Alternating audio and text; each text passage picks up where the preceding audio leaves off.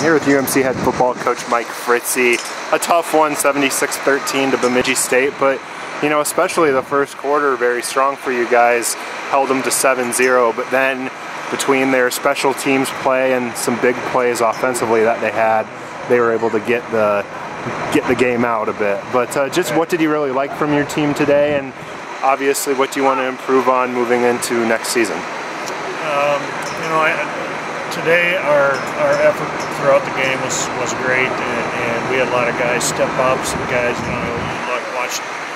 looked out on the field and saw Eric Berner playing with a big club on his hand, and he still ended up getting picked. And I mean, that just was kind of the attitude, I think, of all the guys, where they didn't stop playing, and we gave up some big plays today, and obviously that was the biggest issue, both on special teams and a few on defense. But we got now it's 9 months till next year, and we just got to start right away preparing. And the senior group this year was outstanding. We ended up graduating 16 players, and their contributions have been great to our program and leadership, and so we're going to really miss them.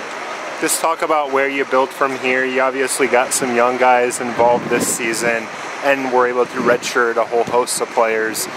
Just what do you think the future of the program is, and what did you like from some of those young guys here late in the year? Well, it was hard to see a whole lot of our youth because most of them were redshirted and you never saw them out on the field. So, we ended up redshirting about 35 guys, and I think we ended up playing 8 freshmen out of the 40 that we had signed. So,